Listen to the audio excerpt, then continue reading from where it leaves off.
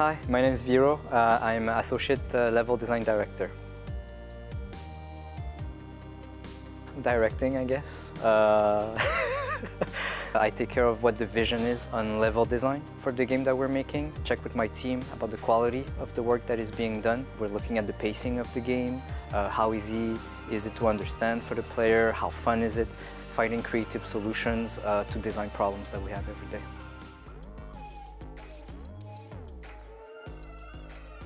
I went to university into a program that was teaching video game production, a bunch of everything, 3D modeling, art, level design, game design, and learning a bit of all these skills.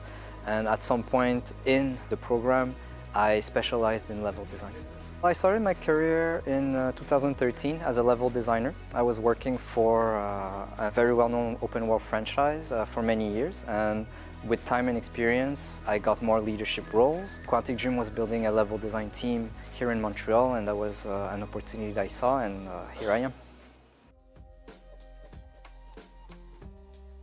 My first console was a Game Boy at 6 years old, so I was playing Zelda, Tetris, and it became really my hobby. So then I got a Super Nintendo and a lot of other consoles throughout the years, and it's always the thing I go back to when I have free time.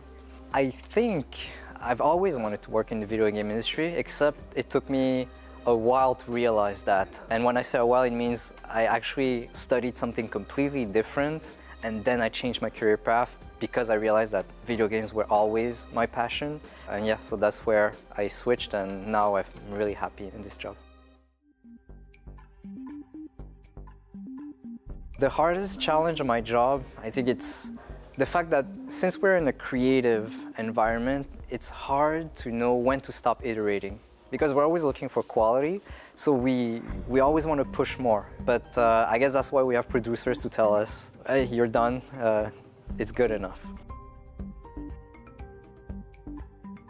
Easiest part, well, that's waking up in the morning and doing what I do. My advice is have good attention to detail, be open-minded, because finding solution, being creative, that's always about listening to others and discussing about what we want to do. And as a designer, it's always put yourself in the mindset of the player. A portal to another world.